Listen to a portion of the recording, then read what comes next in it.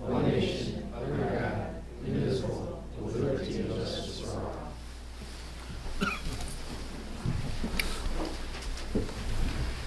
Thank you. You may have noticed when you came in at the table with the agendas on them, there were some cards. And I just want to explain that briefly and talk about a process that we are going to be implementing, at least on a pilot basis. And that is that for individuals who wish to address the board, we would like them, upon their arrival, to fill out a card that has name and address and topic to be discussed. And then what that will allow us to do is then collect those cards, and hopefully we can group them by topic so that it sort of organizes the conversation. And we will no longer be requiring people to actually give their address. We've had some comments that when people get up and give their address and it's being videotaped, that it's a little uncomfortable to do that. The purpose of the card is to allow us to respond back to the individual who spoke. And so if there's information or follow-up that's necessary or required, then we will use the cards to do that. It's probably going to take us a little while to, to get into the flow of that. So, I'm not expecting tonight that if you are going to address the board, you may have filled out the card already. But if you do, if you could fill out the card afterwards and get it to Bonnie, the secretary, we would appreciate that. It will facilitate the follow-up. So from this point forward, all we'll be asking is people to give their name and really no other information. We'll have the information we need on these cards. So we'll see how it works. It's really an attempt to keep our business orderly, and hopefully we'll accomplish that. So with that, we will move on to item 2 on the agenda, which is the academic spotlight. And tonight we have from Gearing Elementary, Mrs. Linda Crandall, principal. Good evening, Dr. Green, Mr. McCartan, members of the board. I'm Linda Crandall, principal of Gearing Elementary. And tonight we are delighted to be able to highlight for you one of our exciting family events, the International Carnival, our first International Carnival. Last week, our Gearing families gathered at the gate of our Gearing Airport, grabbed their carry-on bags, that's a brown paper bag that is, and took off on their flight around the world, visiting 23 different countries and filling their bags with many travel mementos. They had just enough time to stop for coconut juice at Thailand, take a look at Vegemite from Australia, and even try some Mexican pop. This event would not have been possible without the effort and the coordination of our Spanish teacher, Brooke Nowakowski, and so I'm delighted tonight to introduce you to Brooke, who will in turn give you the details of our International Carnival. Brooke? Hello, thank you for having us tonight. So we decided to host the International Carnival at Gearing as an opportunity that was actually free for the Gearing families to attend. It was a chance for students to try new foods from around the world, a hands-on experience for all the students, and for them to learn about the world cultures and become more accepting of cultural differences. In the past, I had done the Cinco de Mayo celebration in May with the different schools, and I decided that I wanted to go further and expand to not only teaching just the language, but also the culture aspect of the global culture. So each station, there was the 23 stations that Ms. Crandall mentioned. Each station included photos of the country's flag, fun facts, books about the country, treasures such as dolls or those types of things, and the country's currency. Fortunately, I've been able to travel to many countries, and so a lot of the things that I had, I was able to draw in to be able to create the evening. One of the things that they did was taste new foods, and the students had the chance to try nopalito cactus and drink Mexican pop.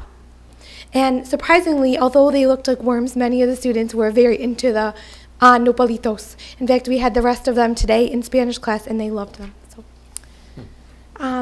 they also tried some tea in England, and many of the students surprisingly had never had tea before, especially with the different samples. We had sugar, honey, different things they could try with it, with milk. For USA, they did the puzzle race, completing the map of the United States, and they could see how quickly they could get the puzzle together with all the states.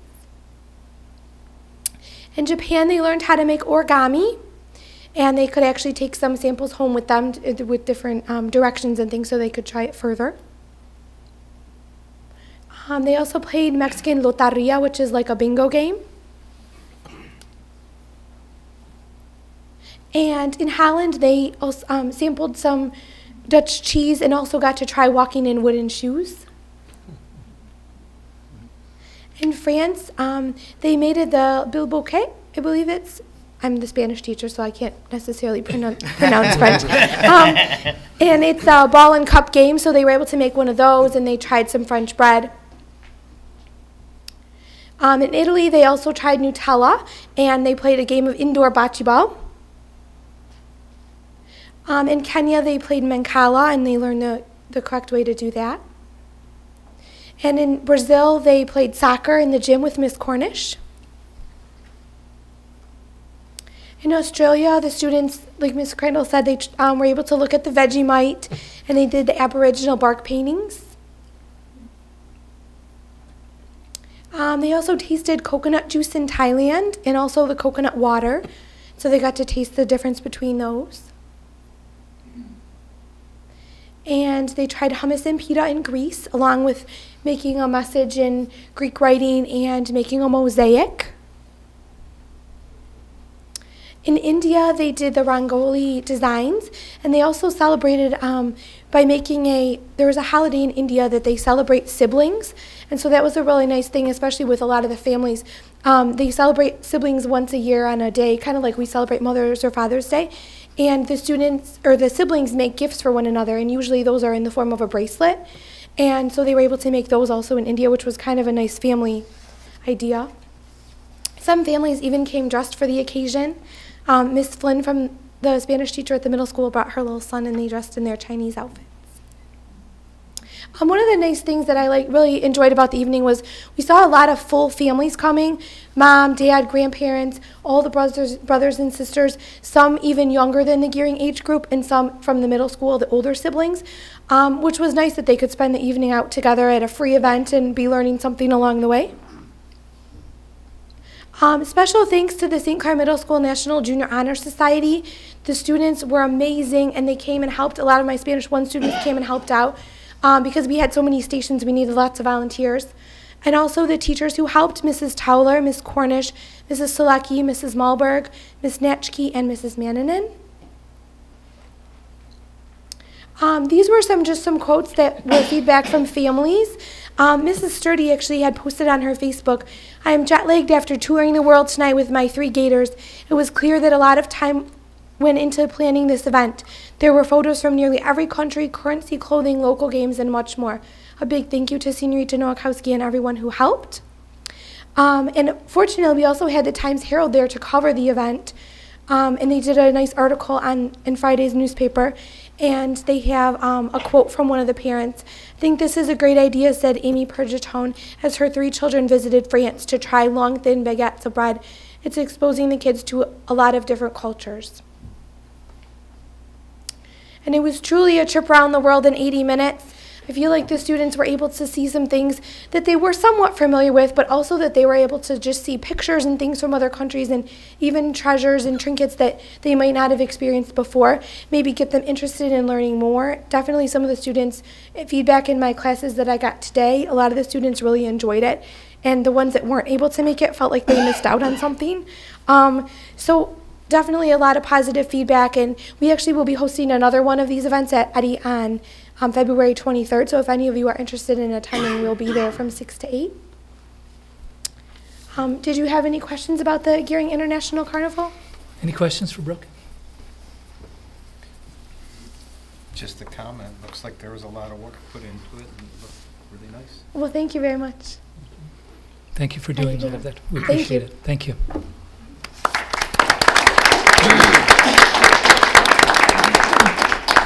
Our next presenter from St. Clair High School, Mr. Ron Miller.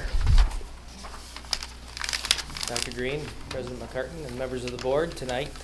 First of all, thanks for the support that you continually give the East China School District in providing opportunities for the various buildings to demonstrate their programs. I thought that was really cool, so I'm glad that we're on the stage with them tonight. Accompanying me, I have three outstanding teachers from my English department. I have Miss Laura Distorath, who teaches ELA 9 and ELA 11, Miss Christy Sagan, who teaches ELA 9 and ELA 10, Miss Christina Rick, who teaches ELA 9, French 1, and French 2. They're going to be doing a presentation on a program called Total Reader. They use Total Reader and Reader's Workshop, you know what? I'm just going to be quiet. I'm going to get out of the way because they know what they're talking about. They got a really brief presentation. I think you're going to be impressed. I'll turn to Ms. Christy Sagan. Hi, good evening. We want to start with this quote here taken from Professor Richard Vaca from Efficient Decoders to Strategic Readers. It says, adolescents entering the adult world of the 21st century will read and write more than at any other time in human history. They will need advanced levels of literacy to perform their jobs, run their household, act as citizens, and conduct their personal lives. So what we're going to explain here is this Total Reader program. And we always ask ourselves as English teachers, who can read, who can't read, and who won't read. And we also have many parents asking questions such as, how well can my child read, and is my child on track for college? So what is Total Reader? Total Reader is a web-based reading assessment and improvement program, so it's all online. And students are introduced to various reading selections meant to determine their Lexile reading level. So it's based on comprehension, and it's individual. So Lexiles, what is a Lexile? Lexiles are like inches. It's a universal accurate measuring system. It measures the current ability, it tracks their growth, and it shows their ability to comprehend. Once again, individualized and all web-based. Here are some common, the Lexiles of common material. Average high school graduate is at 1150 Lexile. The ACT is written at a 1210. The New York Times is at a 1380. This is a great visual for average Lexiles for entry-level jobs. If you'll notice, education and training in the upper left hand for 1320 and 1370 for Lexile. High school graduate, again, at 1150. So we show this to the students before we begin the Total Reader program to kind of let them figure out where would they fit for their chosen profession. Most of them are quite surprised. This right here has to do with the Common Core Lexile level. The Common Core is the top line, and it shows that where we're at now at the bottom line, we're 4 grade levels behind as far as Lexile is concerned. And so it kind of sets a bar for us to teach toward. Christina's going to show you a little bit more about the actual program. Hi, I'm Christina Rick. Next slide. All right, so how does Total Reader work? This is a screenshot of Total Reader. This is what our students see when they log into the computer. So they have a bunch of different folders that they can choose from. They can choose either fiction or nonfiction, and they can choose what is interesting to them. So there's a music category, there's a family category. I'm pretty sure there's an animals category on there. I know a lot of students like that one. And so they'll choose something that's interesting to them. And one of the most interesting things about it is that the folders constantly update as the student's Lexile changes, and each time they log in, they'll see different things. So they're not reading the same passages over and over and over. And they're unique to each student. So if a student's Lexile is higher, they're going to have different reading passages than a student whose Lexile is lower. This is also a screenshot of what it looks like when a student actually chooses a passage out of the folder.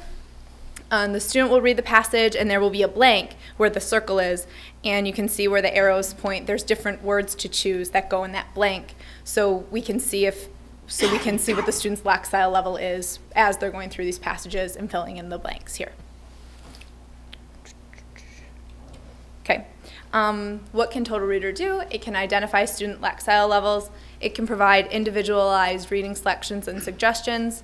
It can report Lexiles to student, teacher, and parent. And like we were saying, a lot of parents ask us, where's my student at? Are they college ready? We get that a lot when they're in 9th grade. How much do they have to improve if they want to go to this certain school? So this shows us where that child is and how much they might need to improve. It can also create detailed class, school, and district reports, which is useful for us when we're trying to show growth throughout the school year. Next, using Lexiles to select books. we're trying to select books that are appropriate for a student's Lexile level. On the yellow end, you can see that's too easy for the student. The green is the area that we're trying to target. Where the line is this student's exact Lexile. So we're trying to fall in that green area so that it's not too difficult or too easy for the student. And that would be something that they could read on their own. The red level is where the student probably would not understand the material on their own, but if helped, the student could understand. So we're trying to fall within that targeted Lexile, the green area for each student, and help the student to choose something that's interesting to the student, but also at their appropriate level, so that they can grow as readers. Good evening, I'm Laura Distelrath, and I'm going to talk a little bit about the wonderful data that we get as a result of Total Reader. Christy started off with the idea of who can read, who can't read, who won't read. This is where Total Reader is so advantageous to us in the sense that what we can do is we can look at where our freshmen started the year. So this is the current sophomore class when they came in as freshmen in September, which would be the blue bars. You can see that we had 40% at the advanced level.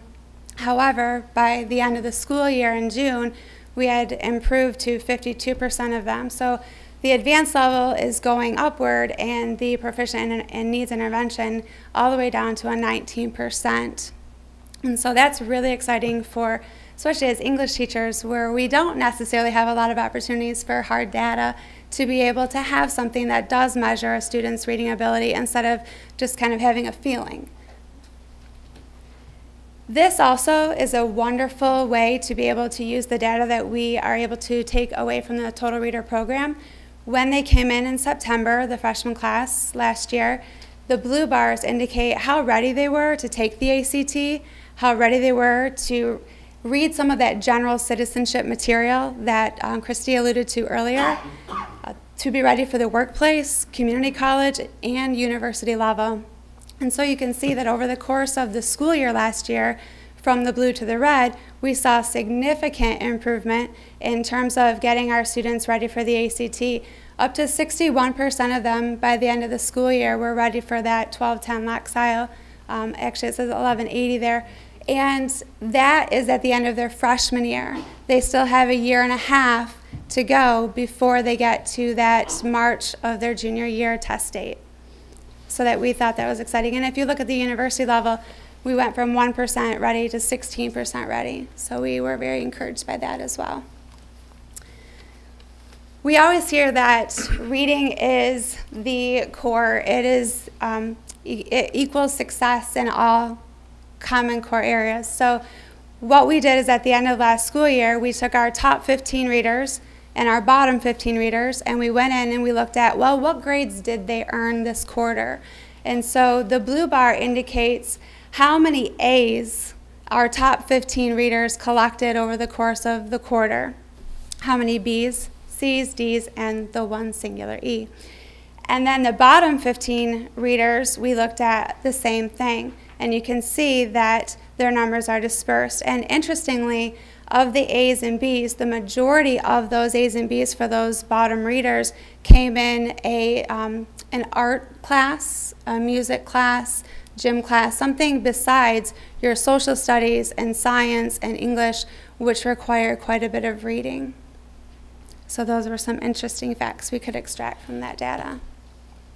One of the most exciting stories of the year for us was this one particular young man who, as a freshman, came into the high school reading at a 660 Lexile, which is the equivalent of middle third grade. When I met with his parents at conferences, they were shocked. They had no idea that he had fallen so far behind, but they knew he was struggling in every core area. And he read very little, if at all, on his own. And so his parents and I worked very diligently all year long. They were extremely committed and focused on helping their student improve. They went and got library cards. They had reading lists. They had reading groups in their house, and they really made it a family focus. And by the end of the school year, he had improved up to a 900, which is middle sixth grade, and was on track to be at grade level by the end of 10th grade. So that was we felt a very, very powerful story, and the giving parents the knowledge, and as teachers having the knowledge of who needs our help and who doesn't. So thanks to the East China School District Supporters Grant, we were able to expand our program this year from just the 9th grade to the 9th and 11th grade. We were able to focus on that 11th grade since, one, they are taking the ACT this year, and two, we had no data on them whatsoever. Our current 10th graders, we at least have some data from last year to know who are the students who are struggling and who are the students who are ready. So we chose to go with the current 11th graders so that we can, like I said, target them and help them know, one, what is their current Lexile? Are they ready to take the ACT? Are they ready to go to college? Are they ready to go into a work field and read at the necessary level? Some of our goals moving forward would be to have the ability to track a student's progress from 9th through 11th. I'll be honest with you, I'm so curious to know how my young man is doing this year and if he's getting toward that grade level. So I'm excited to hopefully be able to next year see where he is at and if he has made that progress that we anticipated. We also hope to be able to increase our college readiness in all of our curricular areas through improved Lexile scores. We hope to expand our focus throughout all curricular areas so that our science teachers and social studies teachers as well are aware of, what material they're giving what students, and knowing what students would be able to read the article on their own with no assistance and which ones would need some vocabulary and comprehension help. Are there any questions? Questions? Good. A lot of really interesting data just from I'm not a teacher, but I'm a data person. Are there any correlations? You mentioned the ACT and where it's written. Are there any correlations between ACT scores and the Lexile numbers? Well, that's something that we will be able to have for the first time this year because we have those Lexiles for our 11th graders. When they do take it in March, that's something we will be able to get. So you'll start compiling where it is. Right. Yeah. Exciting stuff. Mm-hmm. Question on the process, when you develop the baseline, is there sort of an individual assessment somewhere early on that gives you that baseline and then you build from there? How does that work? Well, when the student logs in the very first time to Total Reader, the program takes them through a very short 10-question fill-in-the-blank reading. It's pretty generic to start, but at least sends the program in the right direction for that student. And then they say it takes between 40 and 50 word selections. So if you remember the screenshot that we had where they have to select a word to go in the blank, after about 40 to 50 of those word choices, the program feels very confident in assigning a Lexile, and then that's where their baseline is established. Okay, because that I guess leads me to my other question of how you sort of measure whether it's comprehension or how does the program measure whether or not the person has successfully mastered, that level and is ready to move? How's that work? It basically, it depends on how many word choices the student gets right or wrong as to whether or not it sends the student in a higher direction or lower direction or keeps them in the same general reading area for the moment. And then basically when we look at the program, what they have to do when they read the passage, they have to understand not just the content, but know the vocabulary associated with that passage in order to move on successfully. So it's really looking at reader comprehension as well as vocabulary strength. And that's why when we look at books are Lexiled and people have Lexiles, and we've been working really hard with our media center. We've held some book fairs trying to increase the selection for our students and trying to, with our Destiny Quest program, which allows the student to see what level that book is at, and if they know their targeted level, then we can match our readers. So when we provide time in our classes for our Sustained Silent Reading program, we know that individually every kid has the book that that person needs. Which probably leads me to my last question. I was intrigued by, I forget what the three categories of student was, but the third one was the one who won't read. Yes. And how does this program help the child who won't read? Well, it helps us, first of all, understand and know who, for example, a 1390 Lexile would be a very high Lexile for a freshman. And if that freshman has never once passed an English class and they read at that level, now we have discovered that they won't read. And so now it's a matter of how do we motivate that person to find the material that's interesting to him or her, to find that reading could be enjoyable if I took the time. We give them choice, but we tell them with choice comes responsibility. Now it's, you know, in your hands. You have to take the time to find something that is of interest. What's also really neat about the online portion of it is as they're reading the passage and choosing the words, the Lexile is up on the screen. So they either see it go up or down, and they really want to get it up. Even the ones that are the lower Instant readers. feedback. Yeah, it's like, oh, it went up, it went up, oh man, it went down. And so, and with the different options in the folders and the fiction and nonfiction and the choice, they can, you know, choose whatever it is that helps them get it up. So, yay, it went up, yay. So that's encouraging for the lower, I mean, all students. It's intriguing. Just speaking for me, I'd love to hear back in another year or two how it's going. It was pretty exciting. Other questions? Thank you very much. Thank you. Our next item of business is the consent agenda. A motion will be in order to approve the consent agenda, including approval of minutes, payment of bills, financial statements, schedule of investments, and the appointment of the Marine City High School Scholarship Foundation representative. So moved. It's been moved by Mr. Bewer, Support. by Mr. Folsky. All those in favor signify by saying aye. Aye. Opposed, like sign. Motion carries. We'll now pause and recognize anybody wishing to address the board.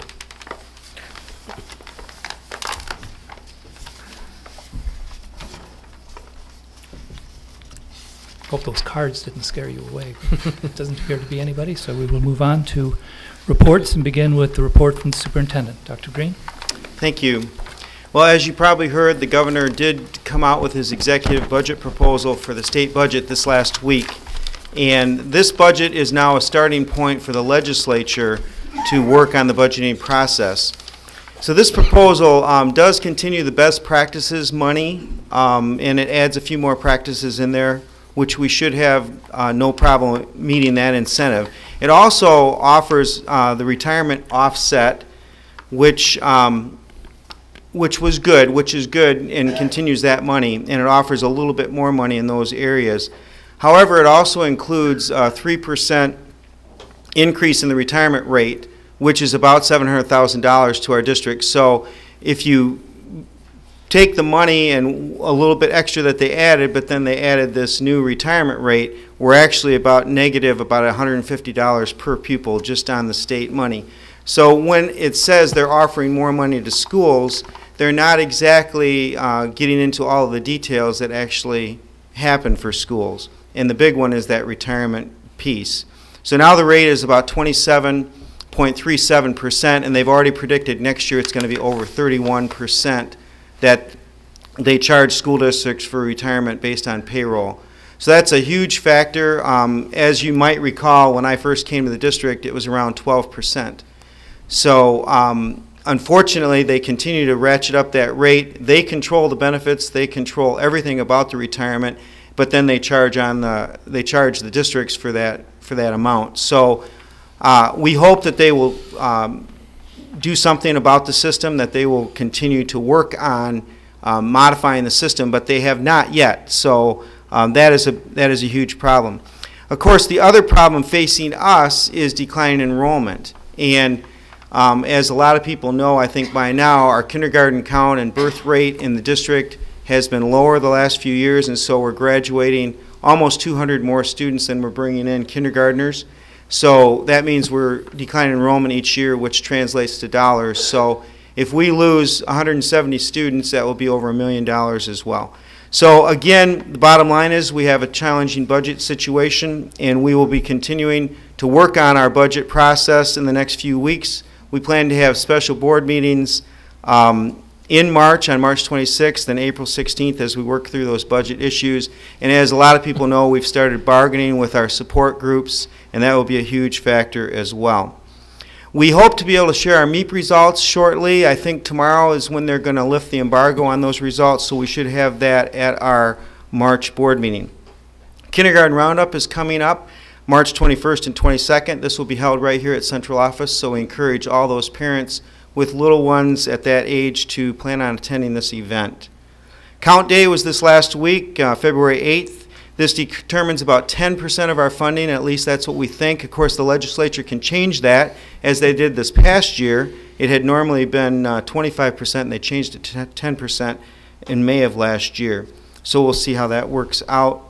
Applications are due on February 17th for the Supporters Fund. And I don't know if you were aware, we had this Chili Heart Run last Saturday up at St. Clair Middle School and ran the path, and Mike Alley did a great job organizing that along with the East China supporters. It was a lot of fun. I think we had 180 runners registered, so great job to the supporters, and that money goes towards these types of grants, so people will get their grants in this Friday. We are continuing to work on bond projects for the summer and energy projects for our systems, so we have a timeline and schedule almost ready, and we will be getting that going in the next couple of months. And last but not least, the governor did proclaim this week as Principals Week in Michigan, so we have some of our principals sitting out there. So we're proud of our schools and proud of our administrators, and do a great job in helping students and parents every day of the week. So we thank you for that, and we encourage staff members to recognize their school leaders during Principals Week. So thank you. Thank you, Dr. Green. Any questions for Dr. Green? Mr. Clay? Just one on the MEP results. Roughly, what's the lag between the embargo and when students receive their? The students should get them very soon. I think once they're unembargoed, then we will send out those notes to parents. Almost. Yeah, pretty quick. Thank you. Move on to the Student Advisory Meeting. Dr. Green? Well, we did have student advisory this last week, and it's always great to meet with the students and sit down and listen to what's going on in their world. And we talked a little bit about scheduling classes for next year. They're starting that process. And we talked about the Super Bowl ads that came out and some of the ones that they liked and didn't like. We also talked about the state finances and spent a little time on the state budget and what goes on with Lansing and how that affects our local district. And then we heard a little bit about their Michigan Merit Exam that's coming up for the juniors, which is in just a couple weeks, and the student council events. So lots of things going on in high schools, and great kids that come to these student advisory sessions. We have a lot to be proud of in our district. Thank you. Move on to item C, Parent Advisory Committee. Mr. Folsky. We had about 24 people attend the last meeting that represents every building of the district. As you see on the agenda, the items that were covered, the kindergarten roundup, the budget, the chili run, the scores, and the building reports, I found it pretty interesting. There's a lot of activities going on. Enrichment programs, there's carnivals coming up, there's a lot of things going on. So they suggest if you go on the local district website, and they list the items that are, if you're interested in things that are going on. And get through my notes here. That's about it. Thank you, Mr. Folsky. Move on to enrollment and facilities. Mrs. Knuth. Good evening. Over the past 10 years, the board has heard several reports on our enrollment and facilities. I'm here tonight to give the board a review of our historical enrollment, share some enrollment projections, and give the current status of our building capacity and its usage. This historical slide should look somewhat familiar. You've seen it a lot. It demonstrates from the left kind of our high water mark of 5,770 students.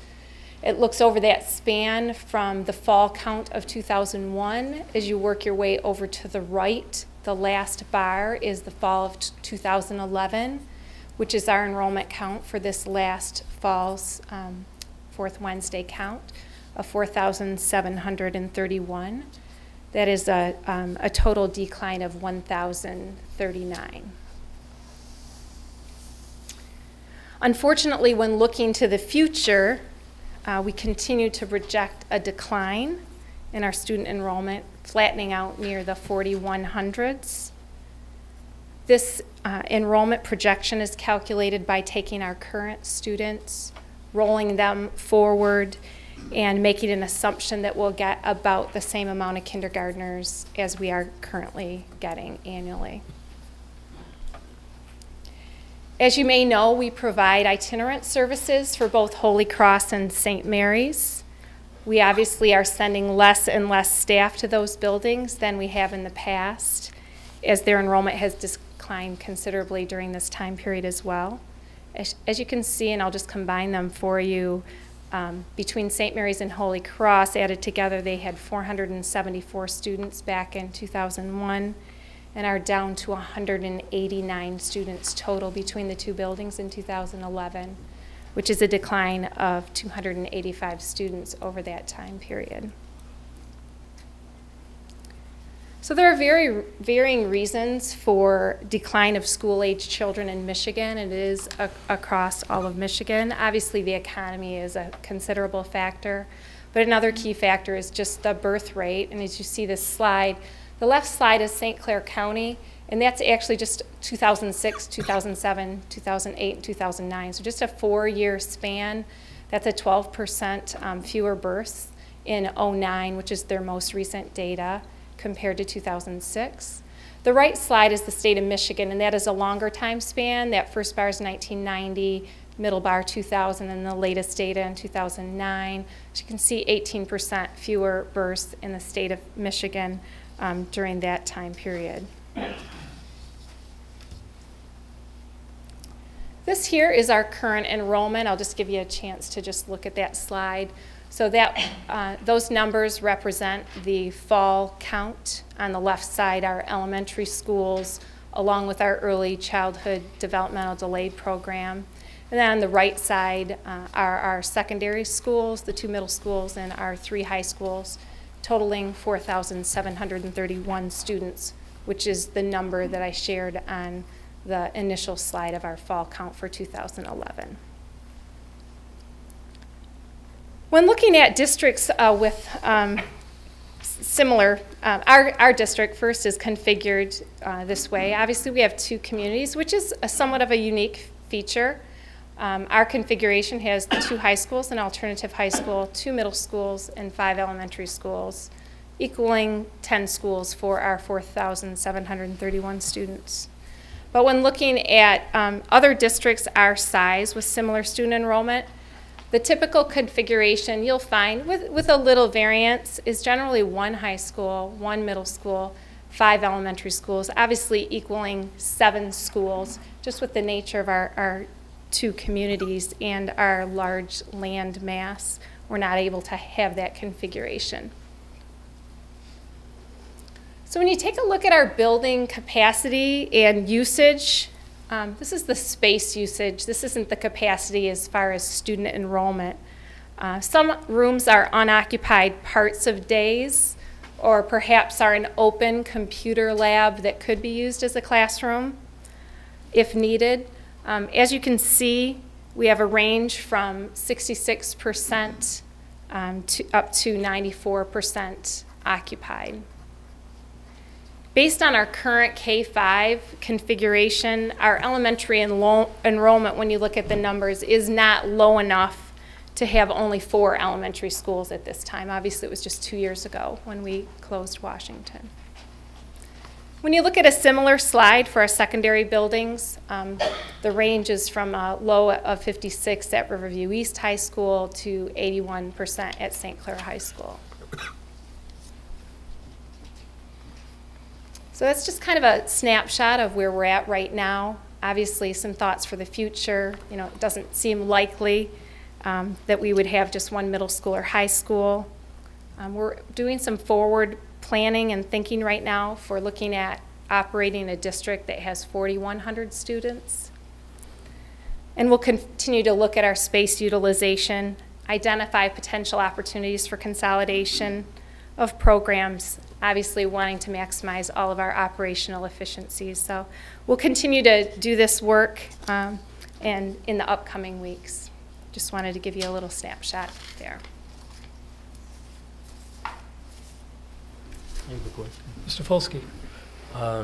This information, can you send it to us, or is it going to be online where I can gather it up, or Certainly. however? We're going to post it online. Okay. Okay. Mr. Richley?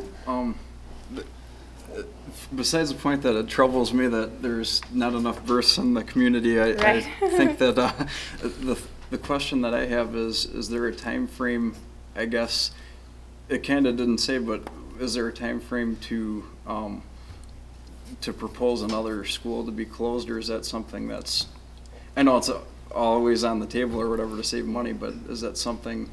Well, I think this time of year, we're looking to our staffing process. It's part of our normal process to take a look at our enrollment, take a look at our building usage, and so we'll be working on that the next few weeks, but we don't have any initial plans as far as, like I made the comment about the elementary, our numbers just aren't low enough there, but we'll analyze it, and obviously trying to match what Dr. Green shared about the budget statewide and our money, and just to make some good decisions in planning for the future. Mm-hmm. And because I saw the one slide with the declining enrollment, how kind of like the projected what we're going to be in the future. Yes. Is there any set date, do you think, that to expect that we would have to, like for an example, in 2000, I believe, 14, I mean, that's quite a few, that's kind of a big difference or whatever. Is that something that is that something that is in consideration, that a school might be closed or something, or? Well, I think it's a little too early to tell. I mean, obviously, these are projections. They're based on the current students that we have right now, and differing things can happen in our community and in the state economy that can change those. But I think we're always wanting to be efficient, use our money wisely for our students, and so we'll be working on those options. When you look at those numbers, it is a decline. The challenge is when you spread those students across 10 buildings, there's not an obvious immediate answer always, but we're going to be working on that and bring any ideas forward. Okay, thank you. Sure. Other questions? It's my recollection of the last time we went through a very rigorous process that had enormously complex variables related to them above and beyond just the number of bodies in a building, or Right. per classroom, or whatever. But I guess on Mr. Richley's point, we're planning for even in 2014 4,300 students in terms of long-range planning before it begins to flatten out. That does suggest, when you look at the amount of usage we have of our space, that if there is a more economical way to do it, we ought to be thinking about that, Right. as difficult as that might be. Right. But I suppose the takeaway message here is we will not be consolidating into one high school. I shudder to think That what would my be a phone pretty is going to good be like takeaway. tomorrow. No, I think we want to make sure that's clear that we value the two high schools that we have in the two communities, the two middle schools. That type of thing is certainly not something that we're looking at. And I mean, when you look at the size of the high schools, St. Clair is still over 900. Marine City's 650 or something like that, and those are decent sized high schools. It's just that they used to be a lot bigger, and so it causes stress on the system. But we know we're two communities. We know we've got to deal with that, and so I think we're really looking more at program efficiencies and what can we do to maximize the facilities that we do have. I agree. I think it's our responsibility. Any other questions, comments? Thank you, Mrs. Thank Knuth. you. All right, we'll move on to action items. First item for action is the telecommunications provider. For purposes of discussion, I would entertain a motion to support the recommendation that the board approve the East China School District to be added to the SCCTEN Consortium Master Telecommunications Agreement for the period of July 1, 2012 through June 30th, 2015. So moved. It's been moved. Was that Mr. Folsky? Yeah. It's been moved by Mr. Folsky. Support. By Mr. Beaver. Dr. Green? Yes, this is a bid that we need to do every few years, and it's basically our phones, so our phone system, and it's offered, in a digital way these days. And we're in a consortium in the county with all the county districts. So the nice thing about this bid is it's actually lower than in the past. So our monthly costs would be reduced from about almost $1,600 to around $1,350 per month. We still have free local calls, and then our long distance calls are reduced down to less than 3 cents a minute, about 2.3 cents per minute.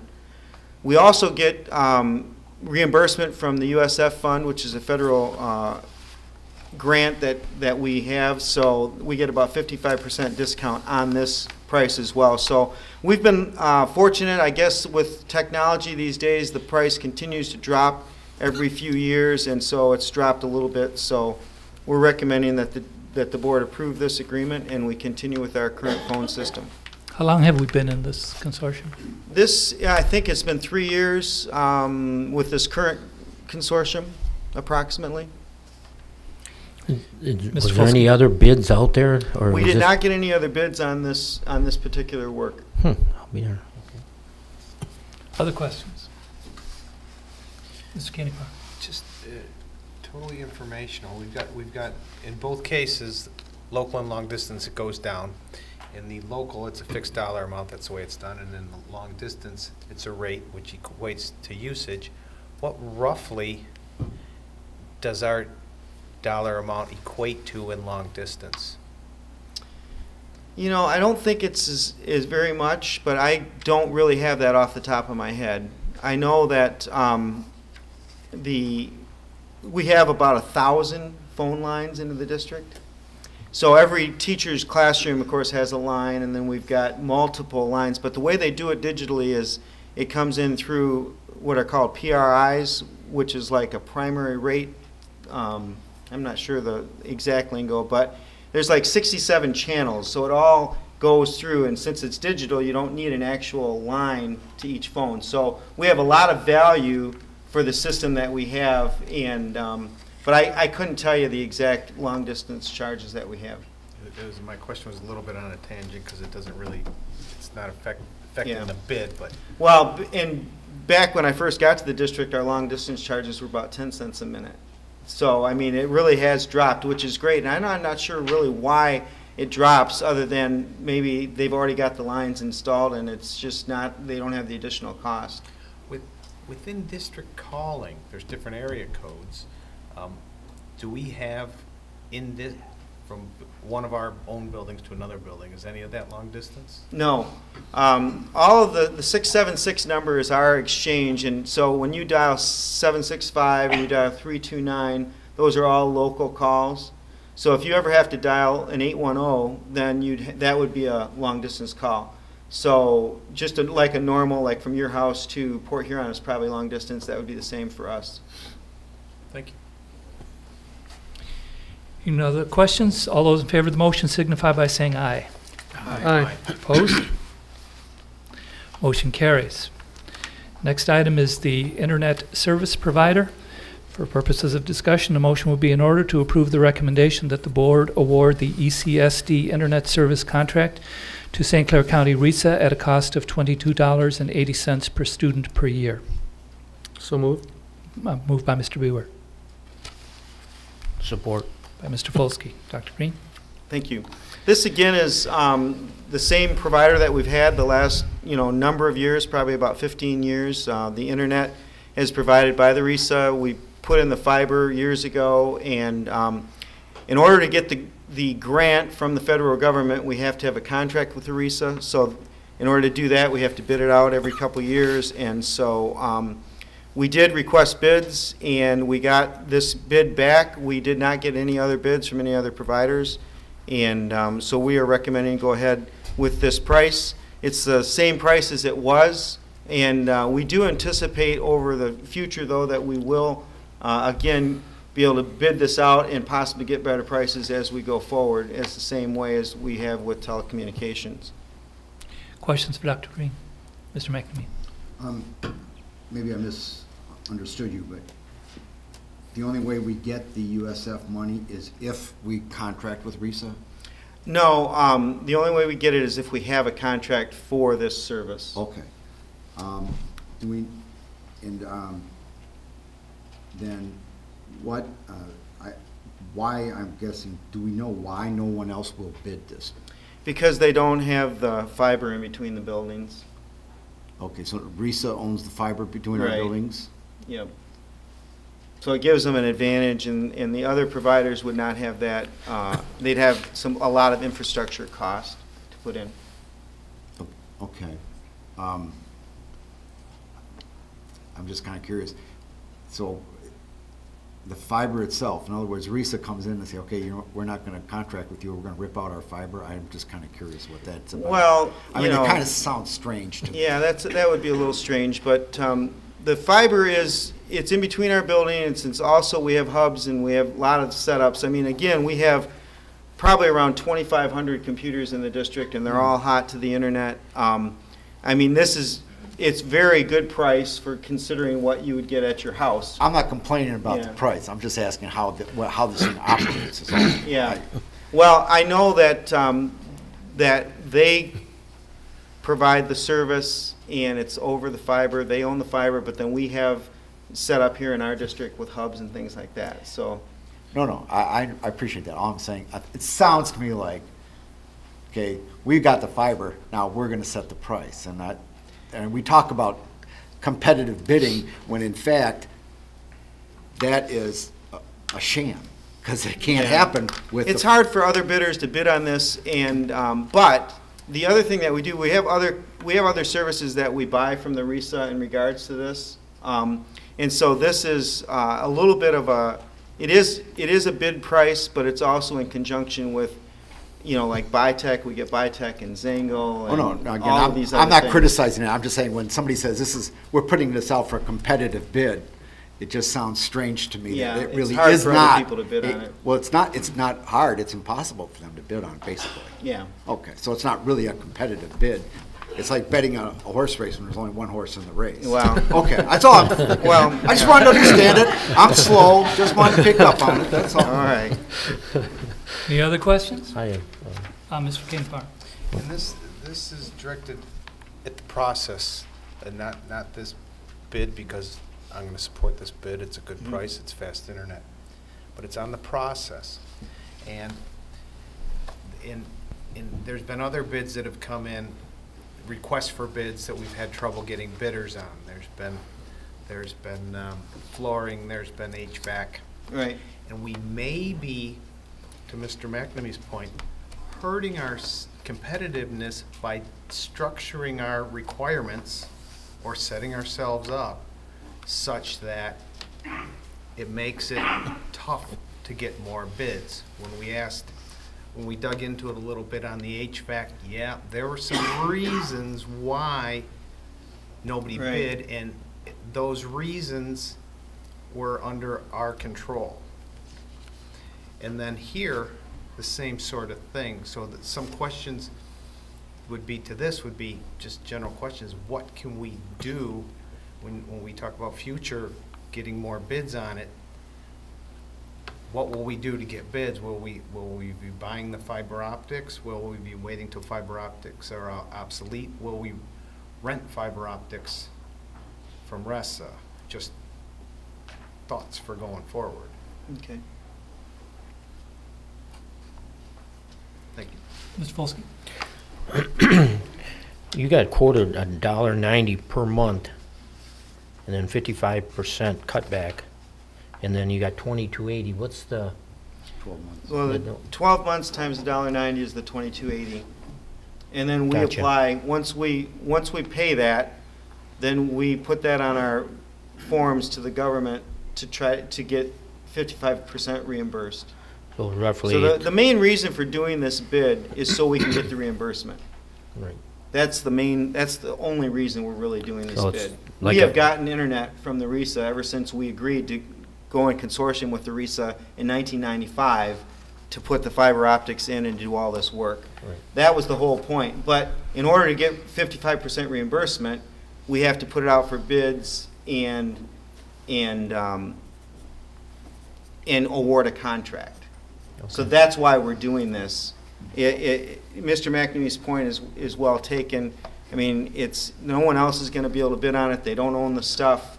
But we want to get the 55% reimbursement, right? Absolutely. I mean, that's what we want to do. If we don't want to do that, then we wouldn't do this. But obviously, we want to do it, so that's why we're doing this. Okay. I'm confused. I apologize. I might not be understanding this correctly, but if we don't go through RISA, we don't get the 55%. Is that what, if we don't have a contract, we can't have internet if we don't go through the RISA right now, because that's where the fiber is. Okay, and the other thing, how many other districts, do other districts go through RISA? All of them. Okay. And we don't have any ideas of what the prices would be without RISA? It would be a lot more. Okay. Yeah, a lot more. Like millions of dollars. I think the original price to put the fiber in was around $8 million, something like that. So that's the kind of work that we did, 12, 13 years ago to be in this position to be able to have the internet the way we have it. And then we do this process so that we can get reimbursement from the government, because the government paid for a lot of people to put internet in for school districts. It's called the E-rate program. So. Which further really answers some of my questions about going forward on this. Some of the backstory that, I mean, that totally, that's a setup that's big, that's beyond the scope of what we're talking about today, but that's big planning. That was planning in '95. Right. And good planning when we had money to spend on Exactly. capital projects. And we got a grant to do it. We did a lot of this, almost all of it was through grants. So it's a great service for the community. It's great for our district, and now we've got wireless throughout our buildings because we've added to the plan. But certainly we need the internet, and this will be good for us to do that. Any other comments, questions? Hearing none. All those in favor of the motion signify by saying aye. Aye. Opposed? Motion carries. We will move on to the next item, which is the all-day, everyday kindergarten. Again, for purposes of discussion, I will accept a motion recommending that the East China School District change the kindergarten program to all-day, everyday kindergarten program effective the 2012-2013 school year. So moved. Been moved by Mr. Koenigbar. Support. By Mr. Beaver. Dr. Green. Thank you. As you know, the state of Michigan has been very interested in districts providing all-day, everyday kindergarten, and we have talked about it for a while in our district. And you may recall back in 2005 when we went to all-day, alternate day kindergarten, there was some discussion then, and obviously a lot of people were interested in us doing all-day, everyday, but it's always been a cost issue. It's never been a question of the body of research that indicates that all day, every day would be valuable for kindergarten students. In our particular program, we will have students that will be increasingly more ready for school, they will have higher academic achievement, and they will have improved attendance, because when they come on a consistent schedule, that will help them in their attendance. We also feel that they'll have additional social and emotional growth by being here every day. So we know there's benefits in all-day, everyday kindergarten, and actually this last 7 years we've had a program where we've had about 100 students each year take advantage of our Kinder Academy. So those students were coming all day, every day, because on the off days of our all-day, alternate day program, they were coming to Kinder Academy. So we know that it's been valuable for those students, and so based on all the research and all of the data that we've had in front of us, in particular the state of Michigan interest in this, we have decided to recommend this to the board. The cost of the program will be approximately $500,000, but if the state goes through with their half-day and half-pay program, that would cost us about $1 million in funding. So the value of the program will be the opportunity for our youngest learners to have a consistent everyday program, and also work on the standards that are appropriate for that age level. And so some of the things that we do in first grade, at the beginning of the year, we'll have mastered those in kindergarten, and so we'll get started faster in first grade as well. So we think it's going to carry throughout our elementary program. And so anyway, I guess bottom line is we feel like this is the right thing to do. It's a strong foundation for our school. It's going to help us in our rigor and in helping our students do a better job as they go through in student achievement. So we're recommending that we go ahead with all day, every day, beginning next year. Questions for Dr. Green? Mr. Ridgely? The total cost, is that the total cost of the whole program, 500,000, or is that the increase in the total? That would be the increase from our current program. Okay. That's the increased cost in putting this program in. Now, what if we didn't do this? Say the state does that half day, half funding thing. Approximately $1 million, you said, would be lost. Right. Because okay, and then for lunch and breakfast, is that something else? Is that something that we'll get funding for? We currently serve kids lunch, so we would have about half. You know, we currently have an all-day alternate day, so we've got about 100 kids going to Kinder Academy. So we would have a little bit more in lunch, reimbursement. Okay. And do you know approximately, like an approximate guesstimate of how many incoming kindergarten students are went to preschool? Oh, that went to preschool? Yeah. I don't know that information. Oh, okay. Do you think it would be a majority or not? Yes, I do. I think a lot of students are taking preschool these days, but I don't know that it would be a majority. We have, there are several good preschool programs in the area, but I don't know that it's a majority yet. We would like it to be a majority. Yeah. And something that I wanted to suggest, I don't know if this would be a good suggestion or not, but instead of switching over kind of like with the breakfast in the class, how we had a trial program, is there a way that we could do a trial with like one elementary school that was something that a parent suggested to do instead of like bringing it all at once to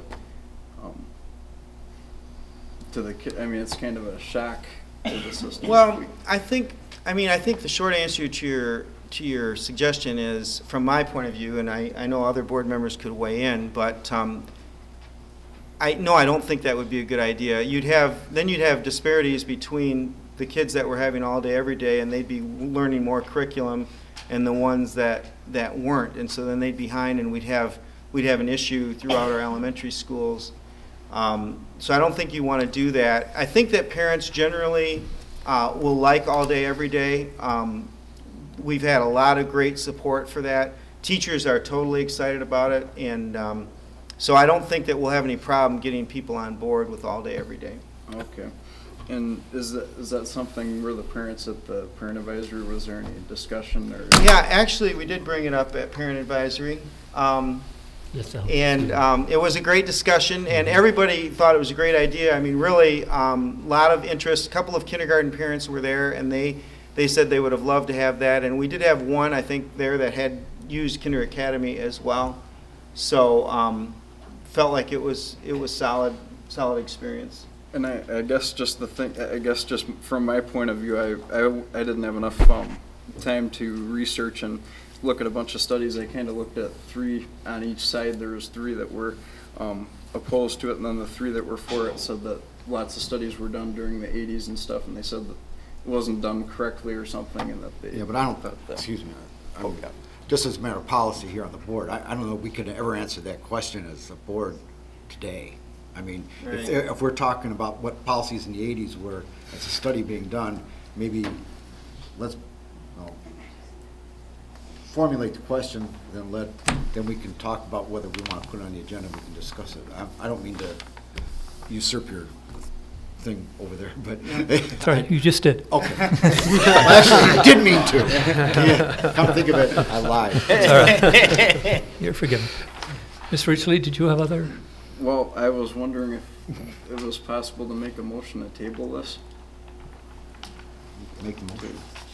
Okay, I make a motion to table this for, well, is it something that is required to be done within a certain amount of time, or? Well, I mean, it's up to you, it's up to the board. If you wanted to table it, you can make the motion, and then I can speak to it once the motion's been supported, if there's any support for that motion. Okay, for the purpose of discussion, I make a motion to table this for the next board meeting. There's been a motion to table, Can we have further discussion on this before we, not without support for the motion. because I have some questions to ask too on it. We will continue to have discussion on the item. On the topic. On Oh, the topic, okay. but we need to dispose of the motion. Well, it depends on the discussion, which way I'm on a table or not. You could reintroduce a motion to table if you so felt. All right. Not hearing support, we are back to more discussion. Mr. Folsky. I have no problem with the thing. I talked to some parents, maybe half a dozen of them, that got kids in kindergarten or just had kids in kindergarten, and they were saying, boy, I wish you had this program for my kids. They're the only problem, they said the first 2 weeks, 3 weeks, it's pretty tough on the kids. Right, you know, they're going through. So maybe there can be a little fine tuning to get them in there. But the facilities, I'm a little concerned about too. The present kindergarten, I believe they have bathrooms in it, and we're going to be doubling the classroom size.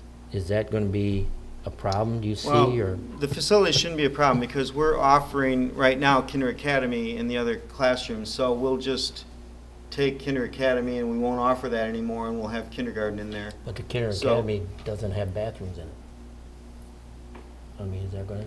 And another, a fire department guy told me that, I don't know why, but in kindergarten class, you have to have an outdoor exit.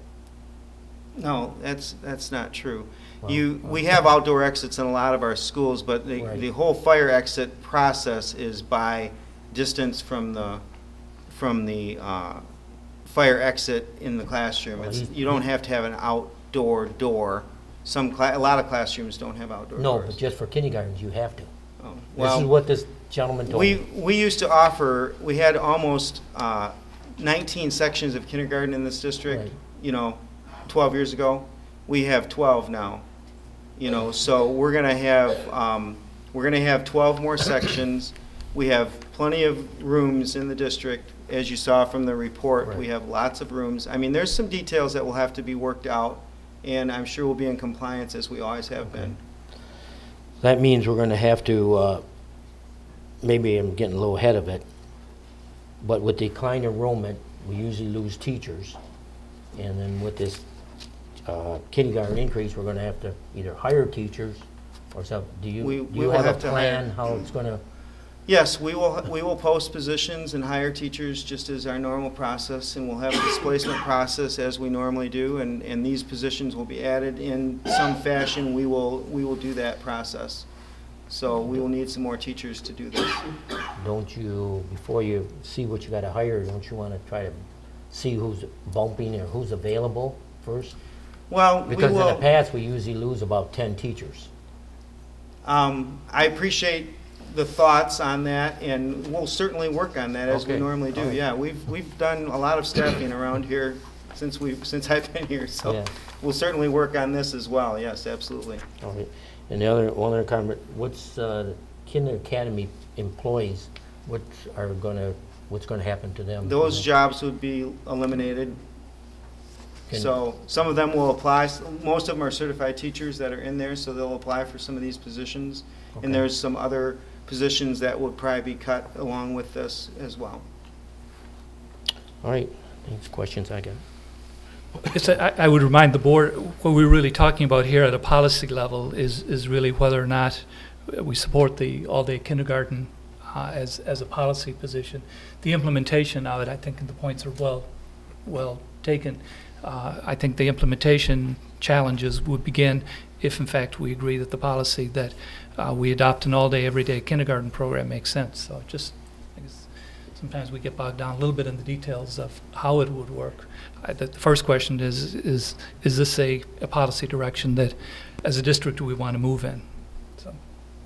Will there be an option to, or is there some way for a parent in the future, like say we pass this now, can a parent opt out in the future? Is there something that, because I know some parents were saying that, they're stay-at-home moms or dads and they want to kind of stay half the time with their kids or something? Is that something that? No, that won't be an option. If we go to a full day, everyday program, that's what our program will be. So if students are going to attend, that's what they'll be attending full day every day. And I mean, if you've seen this across the state and across the nation, parents adjust very nicely, and students do as well. And we're certainly not the first ones to jump into this, and it's important for us to be competitive with other districts around us as well. And speaking of the details of things, and one reason why we brought this forward now, because we have Kindergarten Roundup coming up in 6 weeks. We have a lot of details to put together in regards to working with staff and figuring out exactly what the curriculum will look like, and all of these details that were being mentioned, all of that stuff has to be worked out. But I can tell you that the staff is extremely ecstatic about this option. I know the principals are. Everyone in our professional ranks thinks it's a great idea. The only reason we haven't done it is because of the cost. So if there's a concern about the cost, that's really the reason why we haven't done it. $500,000, but yet the state is saying that they're going to charge us $1 million if we don't do it. Right. So it's a 500. So it's 500 to the good. You know, so cost becomes a non-factor when that gets factored in. I mean, there's still some districts that are holding out. I talked to a friend of mine on the west side. They don't have the classrooms. They're going to have to put portables in to do this.